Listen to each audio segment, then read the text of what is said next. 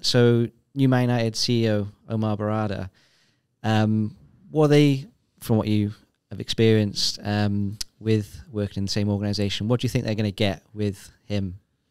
Intelligence. Incredibly intelligent guy, I will say that. Obviously experience in terms of what he's done at City and not just City, but all the roles that he's played at in Manchester and also prior to that Barcelona. So I think in terms of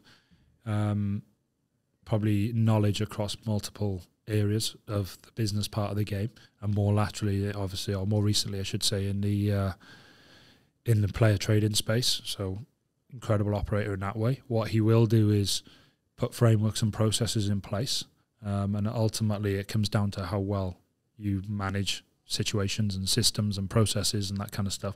He'll do that. He's exceptional at that. And then I think a clear vision in terms of where they're going to go and what they're going to do. So, I don't want to get too much into talk about Man United because I don't know the inner workings there. But from the outside, it would appear that they've been through multiple cycles since Sir Alex Ferguson, all that appear to be different in terms of the approach taken, the people involved, what it looks like on the pitch, the type of players they're signing.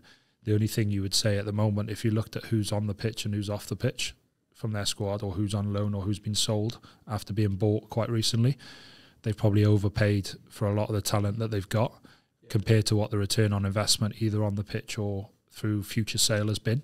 That's something that Omar will look to tighten up without a doubt. It makes sense, right? Any CEO going in that's where they're going to focus. But that's one of the things that he's been driving a lot from the work at City Football Group, has been around player valuations and that kind of stuff, negotiations. And so he'll bring incredible intelligence when it comes to that stuff. I think when you look at Ineos, you just got to look at everything else that they've done. Yeah. So including Nice, who are arguably punching above their weight in Ligue 1 at the moment. But then you look at all the Olympic sports and things that they've been involved in, and they'll develop a system without a shadow of a doubt. Today, Brailsford has got lots of history of being successful in international sport. So they'll have a clear idea of where they're trying to go, and they'll build a system. And now what they're in the process of doing is putting those pieces together that can bring the system to life. So, yeah, I think they're going to be competitive again, put it that way.